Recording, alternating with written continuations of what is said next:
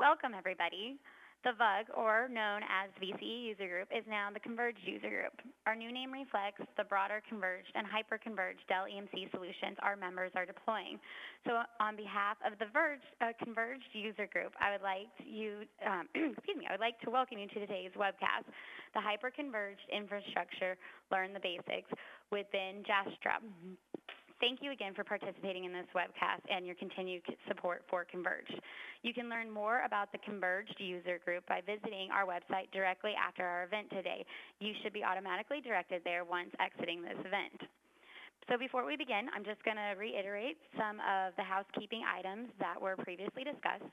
First, today's webcast will be recorded, and we will have it available for you on demand at convergedusergroup.com by the end of this week. Secondly, we will have a Q&A session that will follow today's presentation. All questions will need to be entered into the Q&A widget window, as lines will stay muted through the webinar. With that being said, you absolutely can ask questions throughout the webinar, as we will be monitoring it and happy to reply to any questions that may be going through your head at that time or that slide. So with that being said, let's get started. I would like to introduce you to today's speaker, Ben Jastrab, Senior Converged Platform Product Manager for Dell EMC. Ben, I would like to now turn things over to you. Thank you, Erica. Hi, everybody. Thanks so much for taking the time to join us today. So again, my name is Ben Jastrab. So I'm part of our Converged Platforms and Solutions Group's product marketing team here. So really what we wanted to walk through today was hyper-converged infrastructure, what it is. This is a very high-level overview of the technology and the architecture. It's not a deep dive by any means, but hopefully we'll sort of give you a sense of what it represents, and as well as we'll also introduce the Dell EMC portfolio in the HCI space at a very high level. So let's go ahead and get started. First, let's discuss the key takeaways for this presentation. So what we want you to walk away from is feeling confident that hyper-converged infrastructure is ready for prime time. We're going to spend a little time talking about the market trends, the adoption that we're seeing across our customer base, but feeling confident that the technology is matured and that people are deploying it today into production environments. The second is that it really delivers the business agility and the efficiency that companies need today to compete in the digital economy. So we'll talk a little bit about what that means, but it truly is a modern architecture that more and more businesses are turning to support their new applications as well as their traditional applications.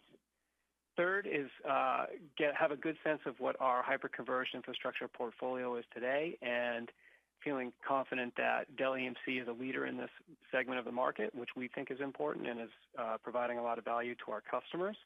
And lastly, really encourage you to not get left behind. So if you haven't started to look at software-defined data center solutions, including hyper-converged, that you'd start to do so today. So here's a very quick summary of what the agenda for the presentation is going to be. As I mentioned, we'll touch upon some of the latest trends and the implications of those trends in the market and what that means from a hyper-converged perspective. We'll then introduce, at a very high level, the Dell EMC hyper-converged infrastructure portfolio. It's not a deep dive into the products. It's just to give you all a sense of sort of what is available in this space from Dell EMC. And then we'll save a little bit of time at the end for questions and answers. So let's dig right in.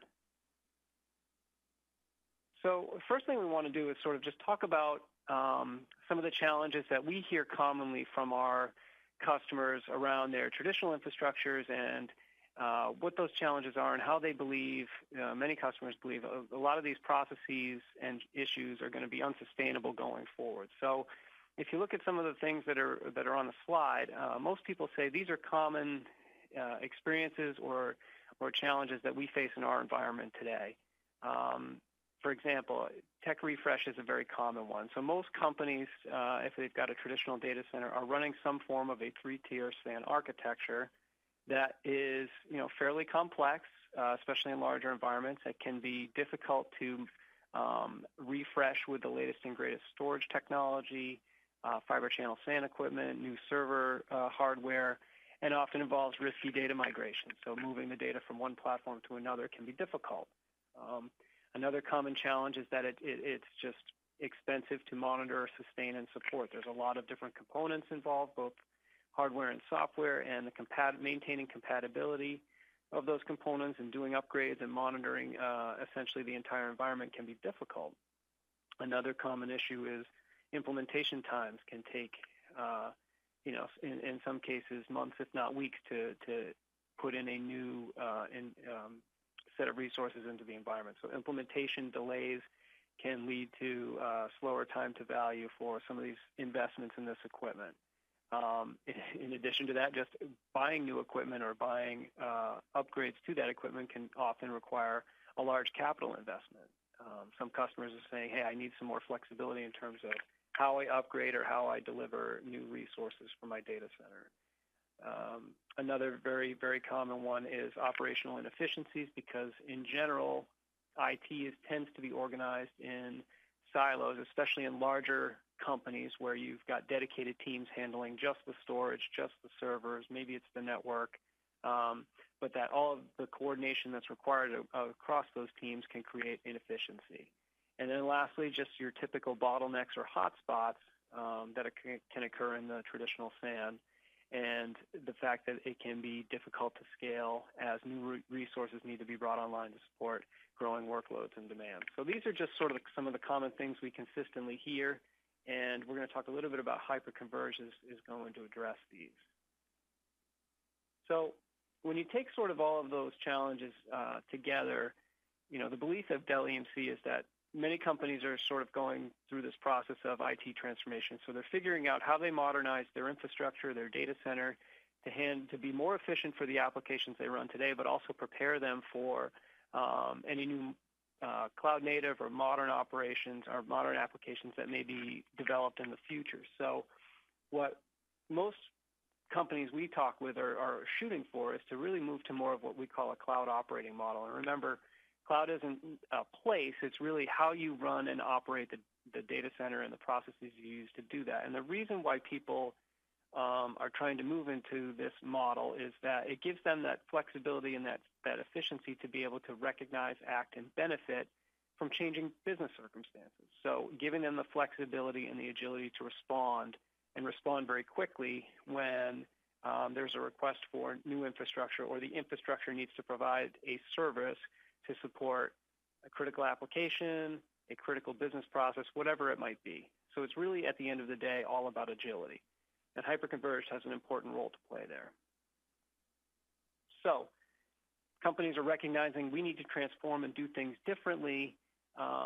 Where are they actually investing to make that a reality? So one of the recent studies Dell did was called the Digital Transformation Index, and essentially surveyed several thousand CIOs, IT leaders to say, where are you planning to invest to make this a reality? And the top response was, hey, we're putting our money into converged and hyper-converged infrastructure to solve some of those traditional infrastructure challenges.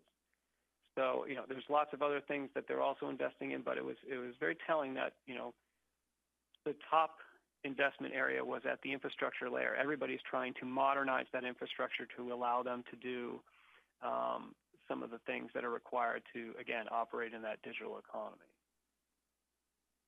So with those trends in mind, let's talk a little bit about specifically what hyper-converged infrastructure is and what role it has to play here. So this was a really good definition from TechTarget that sort of summarizes it in a crisp way. Hyper-converged infrastructure enables compute, storage, and networking functions to essentially be decoupled from the underlying infrastructure and run on a common set of physical resources that are based on standard x86 components, so a standard x86 server. And that's very different from a traditional SAN environment where you've got those sort of components being very separate and independent of each other and can operate independently. So when you think about the key building blocks that go into HCI, these are the big ones. The first being software-defined storage. That's really the layer that the software layer that abstracts the storage functions from the server hardware itself, from the local disk. It pools those resources into a single shared pool of capacity. So just like VMware and vSphere did for compute, software-defined storage does for local server-based disk. You can provide a lot of automated functions, including provisioning. It does automated load balancing. But just like server virtualization, we're talking storage virtualization. Another key ingredient, again, is the other virtualization layers at both the compute and the network layer. So that same abstraction is occurring across those physical resources as well, which gives you greater ability to share and also improves utilization, mobility, and security. So those are some of the key software pieces. Then, again, you have sort of the hardware building blocks, x86 servers with the latest and greatest high-performance processors, large amounts of memory, new rack-mount servers, all include flash media for that very predictable, consistent performance. So you've got latest generation of servers as well as high-speed Ethernet networks, which connect all of these servers and nodes together to create essentially your cluster or your pool of virtualized resources that is the underpinnings of an HCI architecture. So you put all of that together, and essentially what you're doing is creating what you used to create with a traditional SAN and discrete components, but now based on standard x86 servers, Ethernet switches, and powerful virtualization software.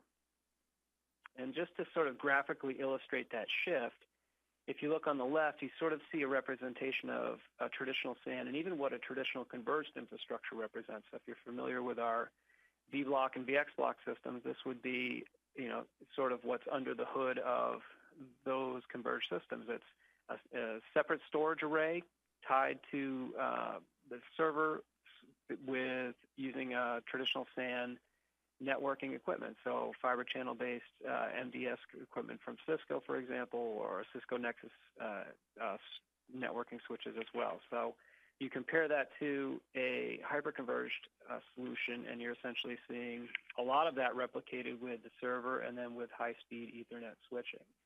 And the reason why that's even possible is that the servers have just become much more powerful over the last few years. And with all of the innovation that's going into server technology with these high-core CPU counts, again, more powerful processors, extremely fast and efficient flash media, and you couple that with high-speed Ethernet, 10 gig Ethernet became 40 gig Ethernet, soon to be 100.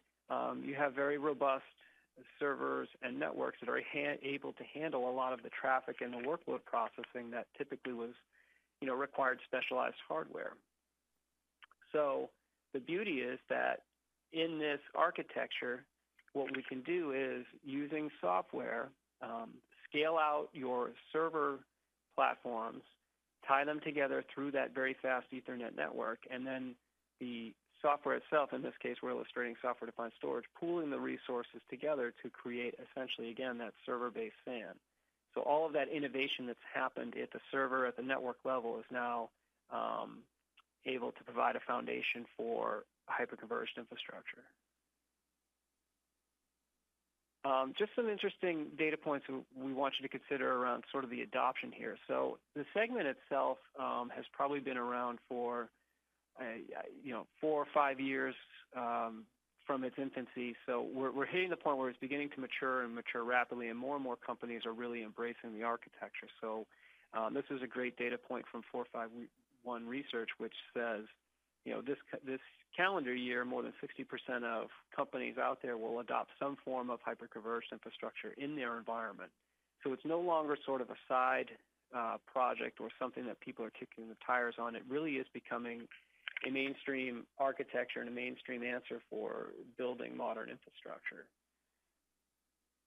So a common question becomes, okay, that's great. So where are people actually deploying hyper-converged infrastructure in their organization? And the answer is really across the board, but most importantly, it's in the core data center itself. So initially, some of the solutions, especially in the appliance form factors, which were smaller, the perception that was really an edge deployment sort of use case, right? So people are going to put smaller form factors, smaller amounts of infrastructure at these edge locations. Maybe it's a regional office to run a very small VDI environment, for example. That was a popular use case. But in reality, more and more of the deployments are actually occurring in the core data center. So it's being deployed alongside traditional architectures, alongside traditional converged infrastructure.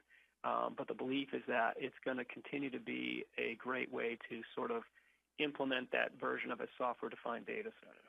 And the research supports that.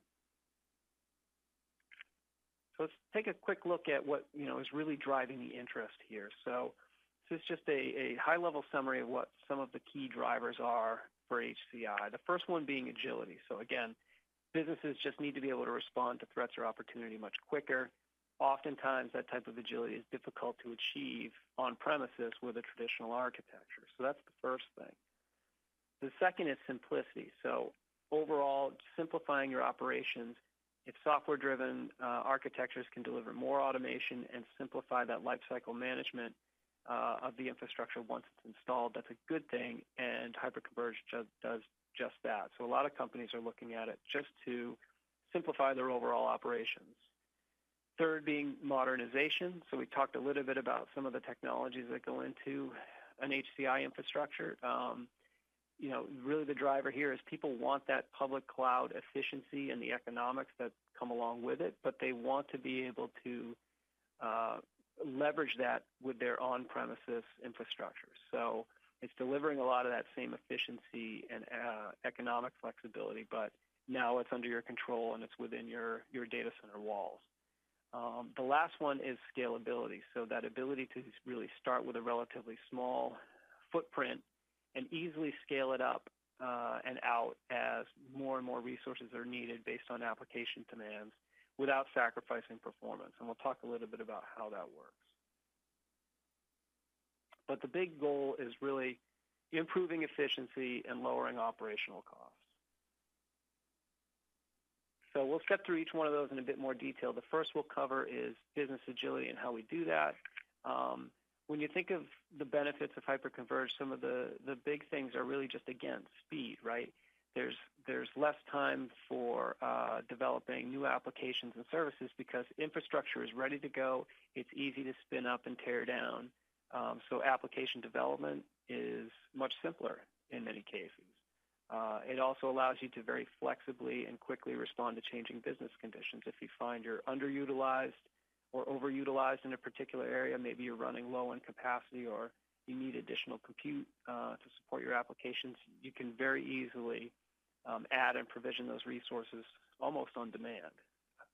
The third bullet here referenced under benefits, elasticity is another key one. So can I quickly and rapidly expand the deployment of the infrastructure without requiring extensive planning, testing, things like that? So speed, agility, elasticity are all things you sort of hear as benefits of hyper-converged architecture. Another, again, is, and this is really critical, is the simplification of the operational environment. So when you think of traditional SAN, right, in many cases, companies have sort of organized their IT teams around these resource silos. So you might have that dedicated server team. You could have a dedicated group focused on just the storage arrays across the board, touching the network, touching virtualization, and even the application environments. What that tends to do, especially for larger customers, is create complexity. It means you've got teams that now have to coordinate very closely to make sure the operation runs smoothly. It also means you likely have specialized skill sets within those teams. Each of them is using specific management tools and consoles. So there's a lot of dedicated resources and a lot of specialized resources to sort of orchestrate that environment, not to mention complicated processes to keep everything compatible and running at peak performance levels. So in the hyper-converged space, much like traditional converged did to a degree, we're really trying to break down those silos to make it much simpler to deploy, much easier to upgrade, and much easier to support, because now the infrastructure is treated as one single entity, an entire solution or system. So it's a pool of virtualized resources. And what that allows you to do in many cases, because it is software defined, is automate many of the manual administrative tasks that are required for traditional infrastructure today. It also in many cases allows you to use fewer tools, sometimes a single tool to manage that environment. So streamlining the management of the operations is a critical piece. One of the other important aspects is that all of the hyper-converged solutions in the market today, whether they are appliances or rack scale systems, they incorporate a lot of the modern architectural attributes that Dell EMC believes are going to be fundamental to creating a modern data center. So things like flash media, solutions that are cloud-enabled from the start. They've all got to be able to scale very easily, especially as you grow, and be simple to manage with very few resources. Software is critical to the underpinnings, right? Everybody wants to automate more and more of those management functions. They want to be able to program the infrastructure, if you will, to deliver services. So automation, software-defined is a big piece, as well as trust. The infrastructure must be trusted and secured. Things like data encryption, data protection, all of these aspects are part of hyper-converged infrastructure solutions today. And the benefits of some of that is, this is a really good example of just reduction of overall footprint and how we can improve efficiency by doing that. So you think of some of these modern server architectures and the densities of some of these Ethernet switches, just from a pure hardware footprint standpoint, a lot of companies are finding that when they move to a hyper-converged infrastructure, they can greatly reduce the footprint in their data center. So this is an example of a company that Gartner profiled last year, showing they were able to cut their rack space from 16 racks down to just one, which, in turn, greatly reduced not only their power costs, but their cooling costs, and just freed up space either for new investments or, for some customers who might have a co-location data center where they're paying for essentially the space they consume. This adds up to tangible savings and dollars in their budget that they're not dedicating to the infrastructure. So it's just a great example of some of the efficiencies you can gain with these more modern HCI solutions. And the fourth one we mentioned as far as the key drivers was scalability. So this is just a very simple representation of how the differences between how a traditional scales and grows in a hyper-converged solution. So, you think about the capital investment required to get started with even a small SAN, it can be fairly significant. And then when you upgrade that environment, you're adding chunks of servers, chunks of disk, perhaps a new storage array, but sort of bigger building block steps as more resources are required. And sometimes at the that could be occurring when there are resources within the SAN that are underutilized. You're adding more storage even though there might be a silo of capacity that it hasn't been tapped into. So what Hyper-Converged is trying to do is, one, not only allow you to essentially purchase what you need up front without having to overbuy or overpurchase because you're unsure what the requirements for your applications and your workloads are going to be 6 months from now, 12 months from now.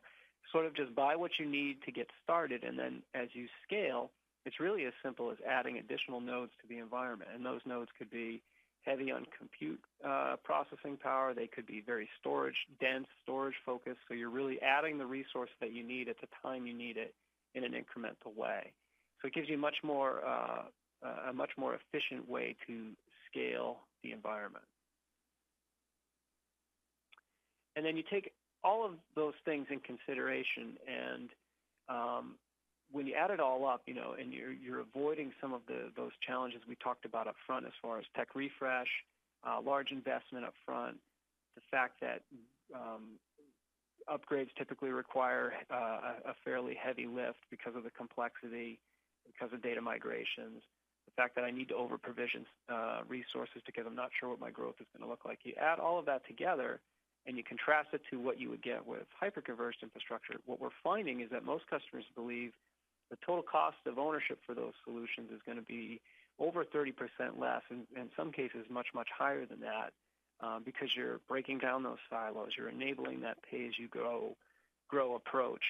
You're eliminating data migration altogether because everything has been virtualized and is part of a single pool of resources. So the economics are pretty significant. We're seeing more and more customers as they adopt, going back and looking at some of the total cost of ownership savings. But this seems to be very consistent, not just from what we see from our customer base, but also what the analyst research is telling us. So it is a fairly compelling economic argument. So that all sounds great. What are the workloads I can actually run on hyper-converged infrastructure? So a very common question. And then, I would like to pose a true or false scenario as hyper-converged infrastructure. It's only good for VDI. Is that true or false? The answer is it's false. So when we look at what people are actually deploying on Dell EMC HCI solutions today, it's an extremely wide variety of not just cloud-native workloads, but a lot of traditional workloads as well.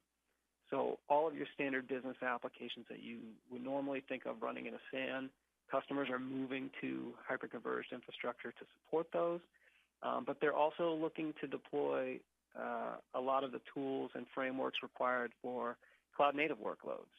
You see some of the logos here on the slide, whether it's Docker and container environments. Maybe it's Pivotal Cloud Foundry for next-generation application development. Maybe it's an OpenStack environment. It's an extremely wide variety of workloads that's being run on these infrastructures today.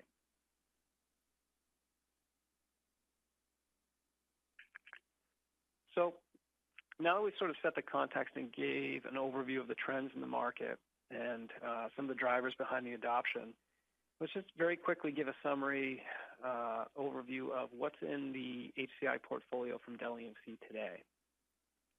So this is a nice summary slide that sort of encapsulates the primary offers within Dell EMC's HCI portfolio. And to start, it's sort of broken up into two segments, if you will. The first are what we call hyper-converged appliances, which you see on the left with the VxRail and the XC series. On the right side, you have what are considered HCI rack scale solutions. So what are the differences? The first main difference is that you basically have the networking either fully integrated into the architecture, which is what the rack solutions provide, or it's the network becomes customer supplied, which means you would continue to own and operate the top of rack switching that the appliances would plug into, as opposed to having it fully baked into the architecture of the rack. And then when you look at the sort of the personalities, if you will, the flavors of the appliances and the racks that you can get, the key difference is really the software that's built into those systems. So, for example, VxRail is purpose-built, as you can see here, for vSphere environments. It is engineered by the VMware software team as well as the VxRail team here at Dell EMC. It is built 100% to run vSphere, and it has all of the VMware software stack that you would expect under the hood. So vSAN for the software-defined storage layer.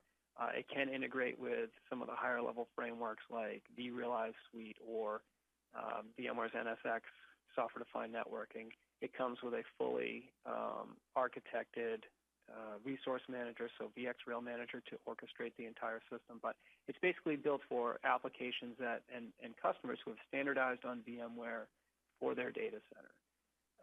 We also have a flavor of that with VxRack SDDC, so a lot of those same software underpinnings, the VMware Cloud Foundation, are built into the SDDC architecture. But now you're also including that Ethernet networking fabric that we talked about inside of the VxRack. So as you scale to bigger and bigger environments and larger cluster sizes, that becomes a critical thing.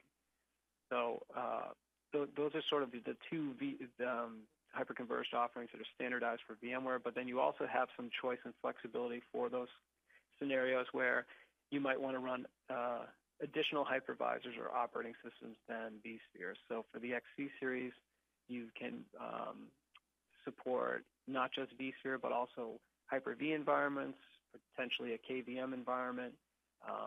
Dell has been very successful with the XC series, has a lot of customers who've adopted and deployed it. That continues to be a part of the portfolio, as well as our VxRack Flex system, which, much like the XC series, allows you to run not just vSphere, but a wide range of hypervisors, as well as even bare metal servers for some of those scenarios that a workload in the data center might require bare metal as opposed to a virtualized environment. So some flexibility around that rack scale solution. But you take it all together, and essentially you've got some a wide range of options depending upon what your operating environment is like, how inclusive you want the network to be in the architecture, and how big you want to scale. So we'll just take a quick look at each one of these a little bit more. Again, VxRail, if you're a vSphere shop and you're looking for something simple for your vSphere environment, you've got VMware trained administrators. VxRail is a great place to start if you're interested in getting into the game with HCI. We've had tremendous success with that offering within the last 12 months since it's been released. The growth rates have been and adoption rates have been really astounding. And this is a good example here with Rent-A-Center, who faced a lot of the same challenges many customers do. Their infrastructure was aging. It was time to refresh and modernize. They were constantly spending time and resources adjusting the infrastructure to make sure they can maintain performance and scale. So they were a VMware shop. They were interested in doing something more modern and that was easier to administrate. And they chose VxRail along with VMware's Horizon solution for VDI. They also layered on top NSX and vRealize. But their big gain was that not only were they able to get the VxRail up and running extremely quickly, they also found that it greatly reduced their administrative overhead. So you're cutting deployment time down drastically. You're freeing up cycles for your IT staff to go work on other things. They also just found that they were able to reclaim a lot more storage space. So as their utilization improved and they were doing that in a smaller footprint, that also reduced some of their requirements and the costs on the power and the cooling side. So it's a good example of a VxRail customer and the workloads they're running today. The next appliance we spoke about was the XC series. So again, this is for customers who may have requirements beyond just vSphere, Hyper-V and KVM type of scenarios, and they still want that very simple architecture, ease of use, pay-as-you-grow sort of package, which is what the appliance delivers. So another customer example here is Harris County, Texas, and they were really facing performance issues with some of their core mission-critical applications. Management complexity was a challenge for them as well, and their traditional SAN just was too slow to be able to deliver VMs to their application owners. The process just took too long, so it was delaying important projects. They knew they needed to make a change. They went with the XC series. They found that it was a great fit for not only their Microsoft environment but also their VDI solution, and their biggest benefit was, one, the floor space reduction. They were able to cut it by about 80% because of the consolidation they were able to achieve. And then that simple infrastructure management through that user interface for the XC series greatly reduced administrative overhead and freed up time and resource there. So not only did the overall performance of the environment improve, but they gained a lot more efficiency, a lot more agility by moving to a hyper-converged solution. So those were the two appliances in the portfolio. We talked about how the X-Rack systems incorporate the network, and the reason why that's so important is that as you begin to scale these environments and you're connecting tens, dozens of nodes together, that network becomes the fabric that all of the communication between the nodes has got to run over. So how you design the network, how you plan for future growth, there can be complexity there, and you really got to have the expertise to do it properly to maintain performance as you scale. You don't want to look like this guy on the right, let's put it that way. So what we're seeing is that as the adoption rate increases and more customers are looking to consolidate workloads and do more in these environments, there's a recognition that networking infrastructure is going to be critical to maintaining those performance levels and handling all the traffic that happens between the nodes and the cluster. So tight integration with the overall solution makes a lot of sense. And that's exactly what we're doing here with our VxRack system. So like we said, there's sort of two main flavors. The first is VxRack SDDC, which is really built for those VMware standardized customers who are comfortable with VMware software, are familiar with their tools. They believe in VMware's vision for a software-defined data center and want a very turnkey solution for delivering that. The VxRack SDVC is a perfect fit. And a lot of customers are starting to evaluate, hey, does this make sense for me based on the size and scale of my environment? So great example of a customer moving in this direction is a government agency over in the Asia-Pacific region. They are looking at deploying a VDI architecture starting with just a few thousand users, but growing very rapidly up to over 20,000 in the future. So you can just imagine the number of devices that are going to be relying on that infrastructure to provide performance and services. So they actually chose the VxRack SDVC because of, again, the tight integration with VMware, VMware software stack, Cloud Foundation in particular, plus a lot of the robust services we can wrap around the delivery of that.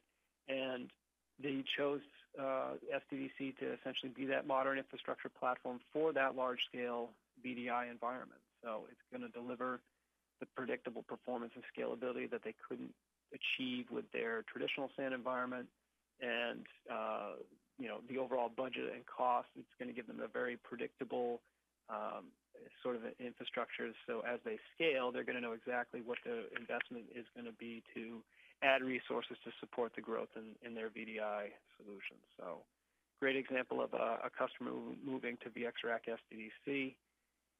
And then lastly is the VxRack Flex. So again, the term Flex is in the name for a reason. It really is delivering a lot of the choice that our customers expect in the core data center for a very wide range of their traditional and cloud-native applications.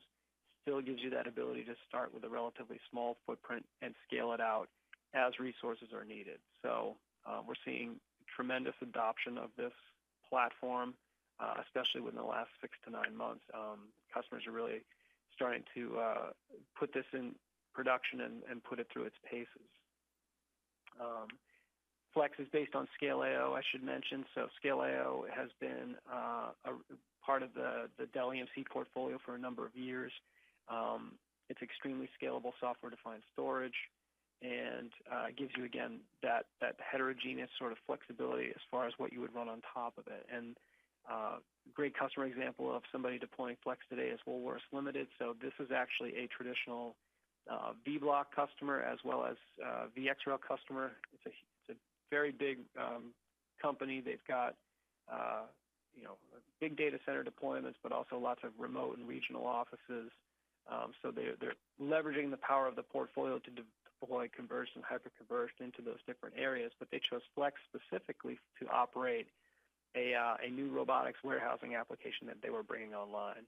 And they also wanted it to integrate very tightly with their management tools to give them some remote management capabilities. So Flex made a lot of sense for them. They found they were able to reduce their cost by about 50% with some of the remote management features and the integration with their existing operations. So seeing an immediate cost reduction there, but again, because it's an engineered turnkey solution, they were really able to just rapidly integrate it into their environment, get that new robotics warehouse application up and running, and then leverage Dell EMC single support model to handle any issues that may come up after the fact. So this is a great example, though, of a customer that is leveraging the entire portfolio based on what their specific workload and application needs are.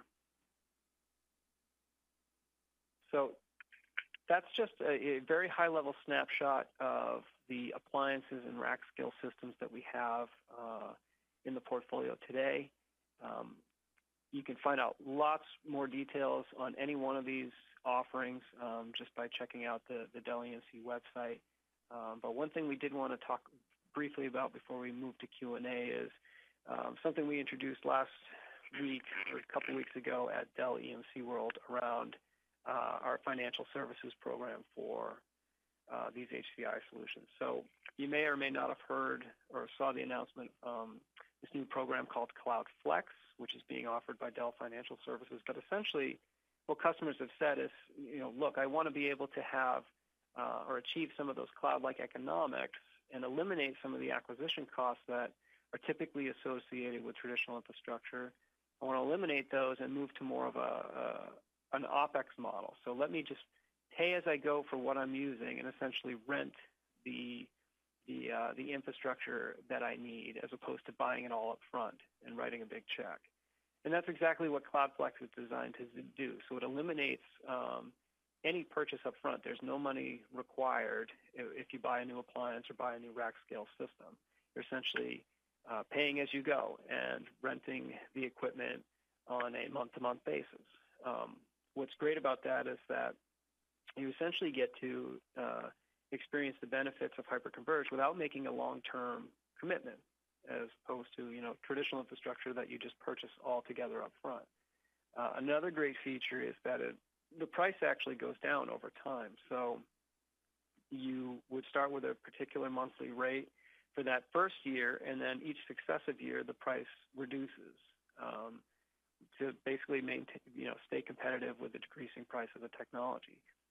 The only obligation you have is essentially for that very first year of payments.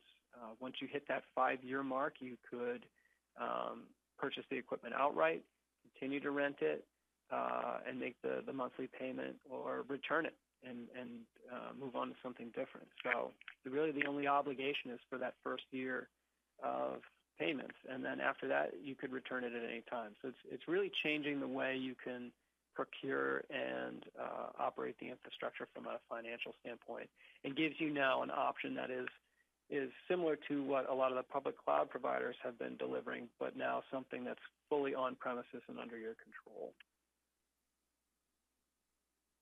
And then just, as we sort of get to the close here, a lot of folks say, what are the opportunities for me to get started and get hyper-converged infrastructure into my environment? And some common scenarios we see are, just there are net new workloads, greenfield applications, a new project comes up.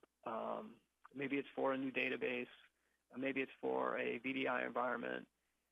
These tend to be great opportunities where new infrastructure is often required, and you've got an opportunity to check out Hyper-Converged as a potential solution. So that's certainly one scenario where companies are looking to adopt. Another is just your standard server or storage refresh.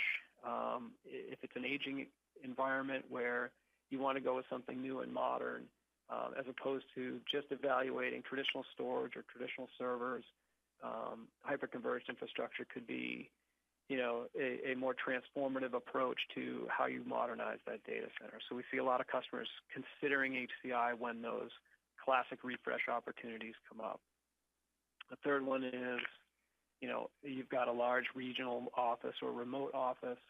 Maybe it's a number of remote offices where you need an infrastructure that can be sized for that smaller footprint. It doesn't require centralized management or advanced skills to administer. This is where we see a lot of success with the appliance offerings in particular. This is a great use case for HCI.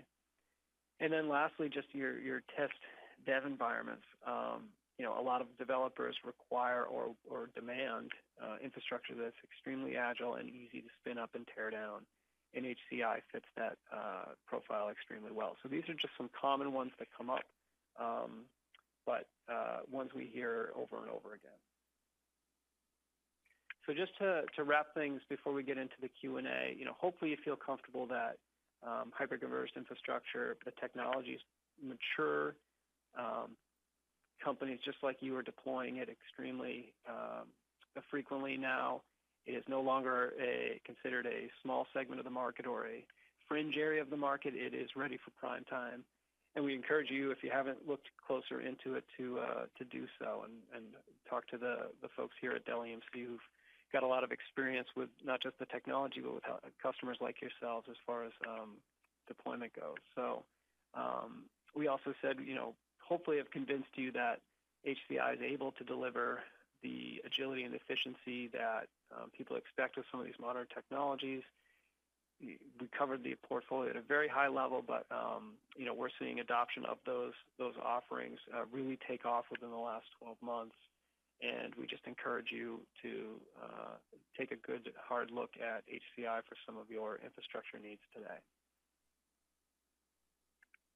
And now we'll move on to Q&A. Okay, so we do see a couple of questions in the chat window or the Q&A window. We can certainly go through those right now just to recap, and then if there are any additional ones, please feel free to submit them. But just starting at the top of the list, it looks like, that there was a question, is there a performance limitation in these HCI architectures because of vSAN? So vSAN referencing the software-defined storage layer. Is that something I have to worry about versus my vBlock environments? Well, the answer we basically typed in was, if designed properly and sized properly, there really shouldn't be a concern about performance. Now, again, a vSAN and say the VxRail appliance, right? You're probably talking a much smaller environment maybe than you would be with your vBlock, at least if it was only a few appliances to start with. I think the critical thing to just think about, as we were mentioning, is that the network becomes really important for all that node-to-node communication. So, if there's going to be a bottleneck that appears, most likely it's going to start to manifest itself as a result of the network more than anything else. Now, I'm not trying to say that, vSAN is all things to all people, but what we have seen is that, the adoption that has occurred primarily with VxRail, people are deploying lots of different types of workloads on the appliances. And I think if the network is configured properly, because of the hardware and the software design, you can run, quite a bit of different workloads in that cluster.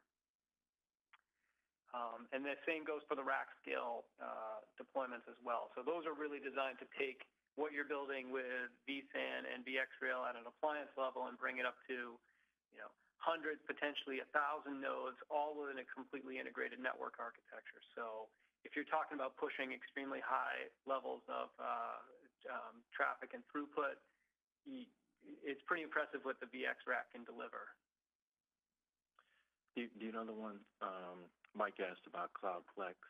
Yeah, so we had DFS. We had a couple of questions just on the CloudFlex program, which we're really excited about. So the first one was really just, what am I obligated to pay if I return the equipment, say, after that first year? And really the answer is there's no additional payment or penalty required. It's really just that first 12 months worth of payments that essentially you're on the hook for.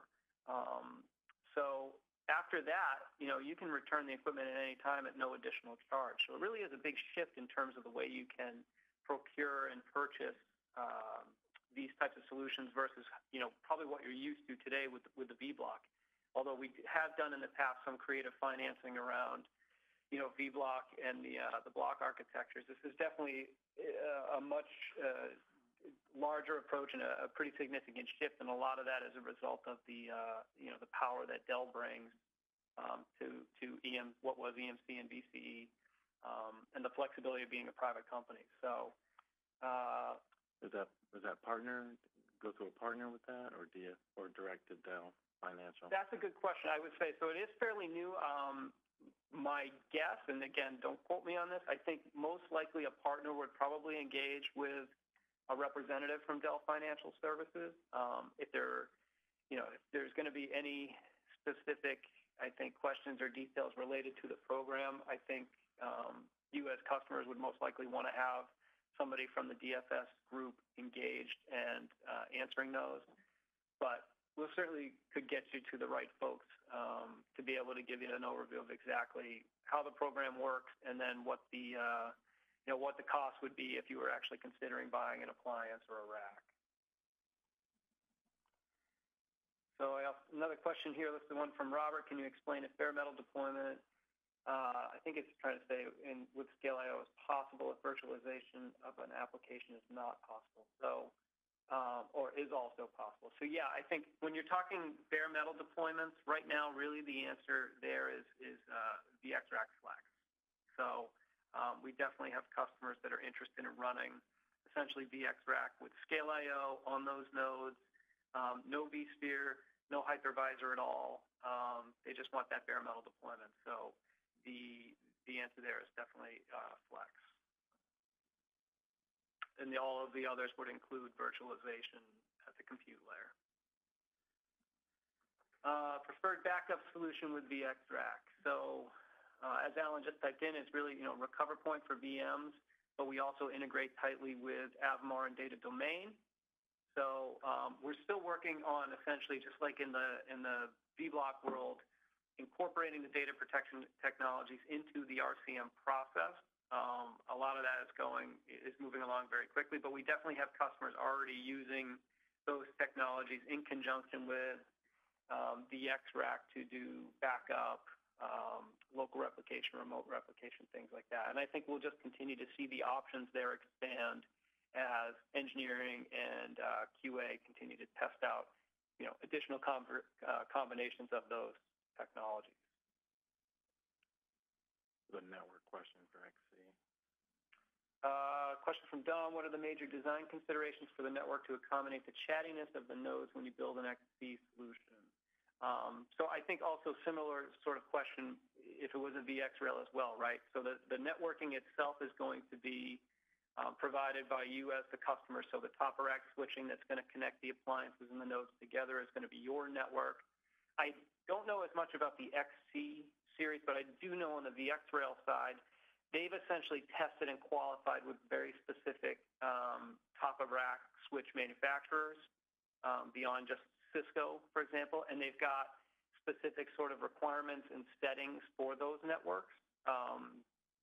So, there'll be a checklist of things if you were going to look at deploying the appliances that would be run through to make sure that the environment you'd be plugging into essentially is something that we feel comfortable with and is configured properly to handle, like you said, a lot of that east-west traffic that's going to happen between the nodes within the cluster. I'm sure we could probably get some of the technical specifics from the XC team if that's the solution you're interested in, Don.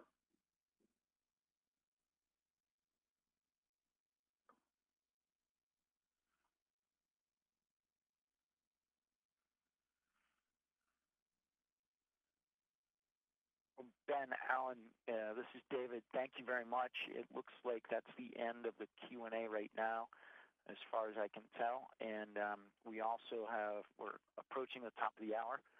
So, folks, this is David Giesica, the liaison to Converged for Dell EMC. Thank you very much, Ben and Alan, for taking the time to share a bunch of information with the user group. And thank you all, folks, for attending. I'm going to hand it over now to Erica to wrap up the call. Great. Thank you, David. Again, thank you, Ben and Alan, for helping us out with this event today. We truly appreciate it. And thanks to all of those who are out there listening. As guests, we also want to just remind you that we do have some great upcoming events. In June, we will be at Cisco Live holding a Converged event. And then again in August, we will be at VMworld US holding a Converged event. So both will be in Las Vegas, and we hope to see you there. Just a reminder, if you want to see more details and learn more about the context of our upcoming events, please visit our website, which is, again, convergedusergroup.com. And as soon as we're done with this event today, you will be directed right there. So please enjoy exploring it. If you enjoyed this webinar, we will have another one in June. That will be June 21st, where we'll be talking about the business value realized and best practices for measuring the business value of converged and hyper-converged infrastructure system. So again, more details will be on the website with that. We will also get some invites out here pretty soon. And please visit our website, so convergedusergroup.com. And so from all of us here at Converged User Group, we want to thank you for joining us, and we hope you have a wonderful rest of your day. Bye. Ladies and gentlemen, thank you for joining us today. That does conclude our event, and you may now disconnect your lines. Presenters, please hold for a moment.